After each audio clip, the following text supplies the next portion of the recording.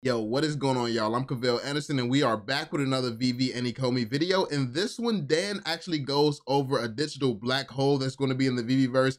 He also goes over some upgrades that's taking place on the VeVe app and so much more. So we're going to be checking this out. Let me know your thoughts. Let me know your favorite part down below in the comment section. Be sure to drop that thumbs up, subscribe to the channel if you're new, and turn on notifications so you stay updated with everything going on. And yeah, let's jump straight into it, y'all. Hopefully Yeah, and that, just to add to that, we haven't announced our sports category yet. So that obviously, as we've communicated previously, we do one of the verticals that we will be releasing collectibles for is sports, and we do have a number of things in the works at the moment. So I will say that it's obvious that they have NFLPA, by the way. I know a lot of people are questioning it. There's a lot of things like anytime something gets pushed back when it comes down to Ecomi, everyone starts saying, oh, maybe they don't have it, maybe this, maybe that. At this point in time, they have proven themselves time and time again. And they have proven, if you've seen certain things on documents, they have this stuff already. Because at first it was Marvel we were seeing leaked everywhere, and now it's 100% confirmed. We know that they had Marvel the whole time, that we were saying that all this stuff points to them having Marvel. So a lot of this evidence and stuff we have found, a lot of the stuff we have seen, you got to trust yourself. If you weren't here in the community during that time, then, I mean, yeah, you wouldn't necessarily know, but the people who were should know at this point. I don't know how many times Ecomi has to continue proving people wrong. Like, how many times do you have to be proven wrong until you believe, like, the facts, believe what you actually see? We've seen figures, we've seen some collectibles from the NFL already, the NFLPA. So I don't know why anyone would even doubt that's a thing. That other licensors will have the same license and have other types of NFTs. So VeVe has what it has exclusively, but other licenses will be out there. Just saying. But yeah, anyway, let's jump into it. Let's keep going. yeah, just keep that in mind. That right now we're really focusing on the evergreen pop culture kind of collectible. Obviously, people have seen that we've announced other categories like vehicles with General Motors. So yeah, just stay tuned. yeah, perfect. I think most people have come to trust the way that we do things and release things these days. So hopefully that continues into the future. True. Now, David, speaking of which, earlier, I think you made some comments on the hairline, the possibility of comics degrading over time, or if they were red or something like that.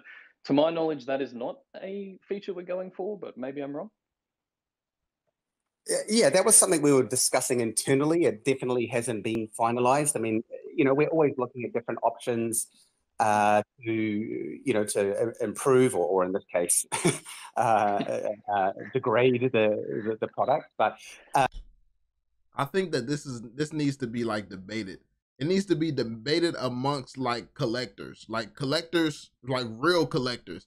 I want to see true collectors from both sides, like two people who are actually real diehard collectors, and two people who genuinely just sees it two different ways. Because I think that will have the best conversations when it comes down to if this should or should not be a thing in VeVe.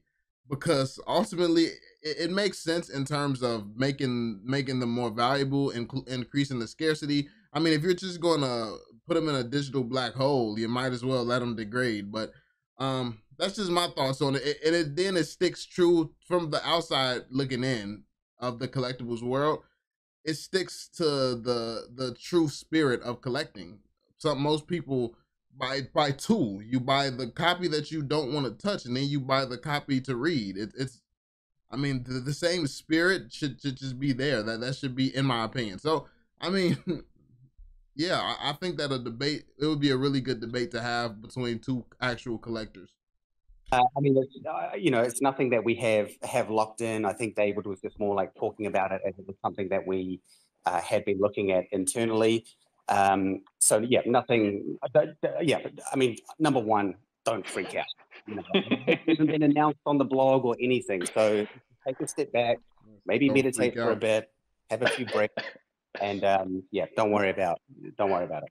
Yeah, sound advice. Just on that, David did mention in the video he did yesterday with NFT Oz, and I think you've alluded to this before, Dan, as another example. Maybe in the VeVeverse there's a digital black hole of sorts where people can potentially burn some of their collectibles to to increase that scarcity. So really all we're looking at with these kind of ideas or features is other ways to add texture to that collectibles market. Is that pretty fair to say? Yeah, absolutely. And you know, the digital black hole is still just something conceptual at this stage. But you know, when we have collectibles that do have high number of commons, you know, we want to look at mechanisms that will allow the fans to do something with them. You know, whether that's a digital black hole, or you know, maybe at some point in the future you could, I don't know, burn 4 commons for something else.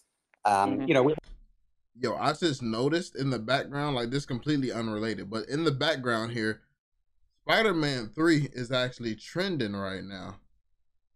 That's interesting.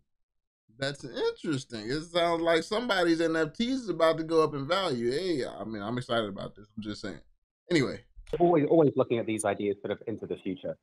Yeah, perfect. I think that I think most people understand that anyway, and we'll continue to look for really ways to make it more fun, to create more options with your collectibles. So we'll stay on that. Now, there have been a few app updates in the last week. I think a back-end update went out, and obviously we did have a small outage yesterday. Do you want to just maybe bring up some of those updates and let people know where we are at? Yeah, so apologies to everyone for the market outage yesterday. It was just a service in the back end which got maxed out, but was all resolved in the end. And I guess just a you know, PSA. If your collectibles don't sell immediately, don't stress out and, you know, lower the price by 50%, because if you do that, you know, unfortunately you're the only one that's going to lose out. So, but yes, we do apologize for the outage on our side. We tried to get it resolved as fast as we can. Now, on the app update side, we do have a release going out. I believe it's later today or tomorrow, with quite a few updates in it, which I just want to cover off. So the number one is that in your collection screen, we have now merged your collectibles and your comics. So when you're on your collection screen, you won't need to use that switch bar at the top anymore, and comics that you own will just simply show as another row on your collection. So it's much easier, you know, way to do it. Number two is the floor price for each collectible or comic can now be seen when you are viewing a collectible, either one that you own or one in the market. So you don't always have to go, you know, into the market and find out what it is. Okay, so that's huge. That's huge. So now you can get better opportunities. You can get more information when you're making an investment and you're trying to go for something, trying to snipe something good, a good deal. You can get a little bit more information and maybe do it a little bit faster, because a lot of stuff it's like I've been actually flipping a little bit more lately, and it is kind of a frustrating process having to go back and forth, go into things, and it's a very very annoying process right now. So hopefully this fixes that. In addition to that, on a collectible that you own, we've also added in the button that says there are X available in the market. So you can go straight to the market for that collectible from the view. We've also added back in the last price paid. So now when you're viewing a collectible that you own, you'll be able to see, you know, number one, how many are in the market. You'll be able to see the floor price, and you'll be able to see the price you paid for it. See, now this is huge. I love this because I sometimes forget what I actually paid for certain collectibles.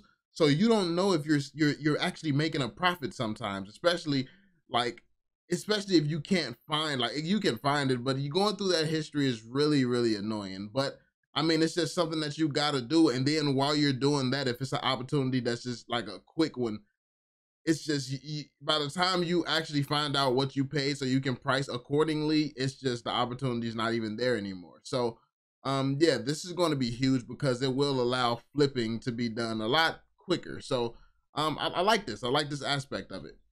So hopefully that should yeah, just make things a little bit easier for our fans. Perfect.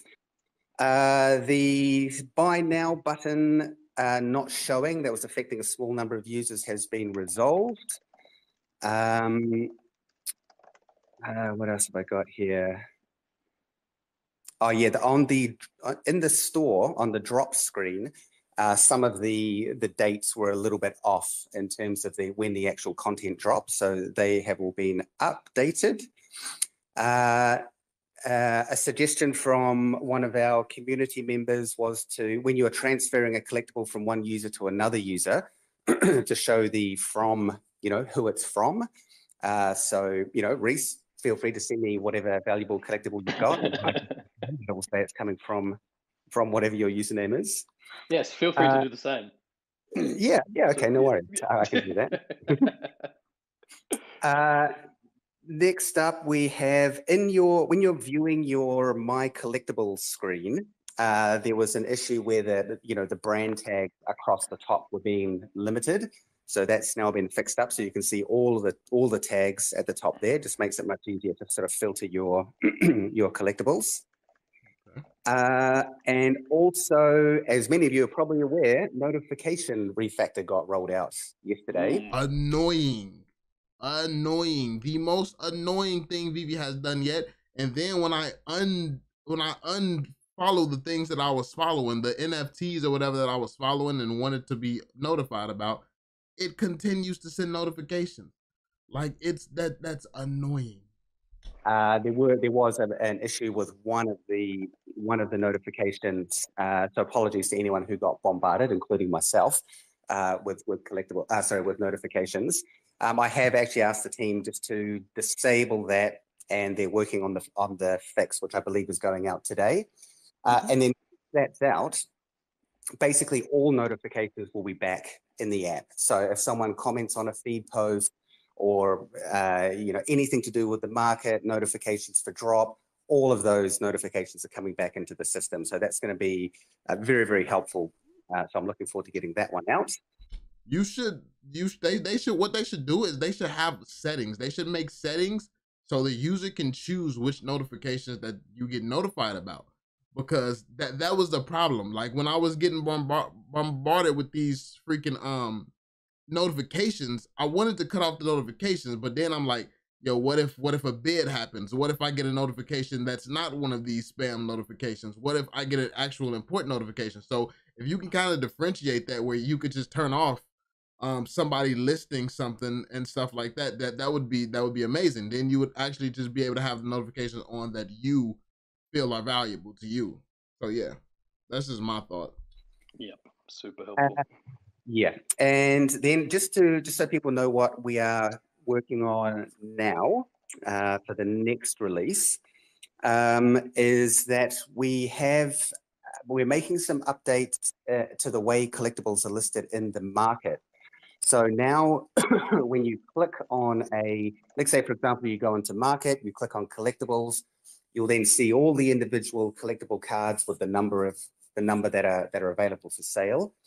And when you click on that, it will now no longer show each individual collectible card. We've actually consolidated it all into a much more tidy vertical list, given that there's just so much content in the market now.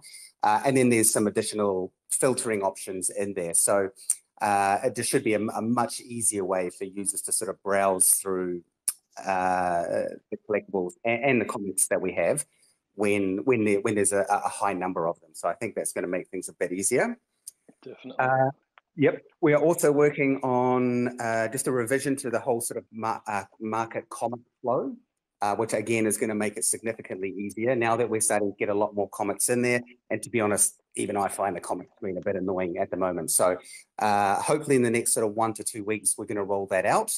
And it will basically group all of the comics by the common cover. And then when you tap on one of the comics, it will then show you all of the rarities or the cover variants for that comic. And then when you click on one of those rarities, again, it will show you just a nice vertical list of the comics you want. So that's just going to make things a lot easier to sort of navigate through the comics section. And then the last one to bring up is in the same way that we've merged comics into the collection screen, we are also merging comics into the main store screen. And a part of that update also includes when a comic is dropping, it will also show in the coming soon section in the same way the collectible series show now. So again, just going to make it a lot easier for people to find the comics directly on the store landing page without having to use that damn annoying switcher bar, which everyone hates. Yeah. It was a great idea. It was a great idea. It just well, it was necessary at the time, but I think the UI just needs a whole overhaul. Like the UI, there was one circulating some months ago, like around March or maybe April, something around there. There was like this one done by some random fan, and it looked amazing. Like we need some type of overhaul, and yeah, it was something that it could make the whole thing just look better, and it would actually make sense if the aesthetics was just focused on a little bit more, like as a whole. Like hopefully that makes sense. Yeah, it's kind of late right now. I haven't been asleep, so yeah, it'd be like that. You know, I think most of our OGs know that we always evolve and improve, especially when we get great feedback. Yeah, absolutely. Community. So yeah, we've obviously got a lot of other stuff going on, but that's the main sort of updates for the next app release. But yeah, keep an eye out today. I think we're gonna post on. We're gonna tweet the app updates when the new app has been released to the app stores. So yeah, definitely grab that one because it's got a lot of good stuff in it. I think, am I right that we're releasing some more detailed notes in the actual app store with each update now as well, so people can kind of find that information there? Yes. Now that we're getting more, more updates out there, and obviously we've got a few more people in the company now. So rather than just saying bug fixes and updates, it's going to be a little bit more detailed, so you kind of know what new features have been rolled out. I'm actually curious how big the company is now, because Trevor actually tweeted out that the company is now bigger than a lot of AAA gaming studios. I think that's what he said. I might not be verbatim, but I think that's what he said. So I'm interested in knowing how big this team is now, and like it's just fascinating to realize how quick they're growing. But that's pretty much it. We're gonna end it here. Let me know what you all think in the comment section down below about this. I think this is going to be huge. Like I said, this is going to help a lot of people who just want to make flips, and this is going to help people who want to actually just collect as well. So, and I'm kind of in the middle right now. I've been practicing and learning how to flip. Some content on that coming soon, and I still have my collection as well. So yeah, that's pretty much it, y'all. Let me know your thoughts in the comment section down below. Be sure to drop that thumbs up, subscribe to the channel if you're new, and turn on notifications so you stay updated with everything going on. And yeah, I'll catch you all on the next one. Peace out, y'all.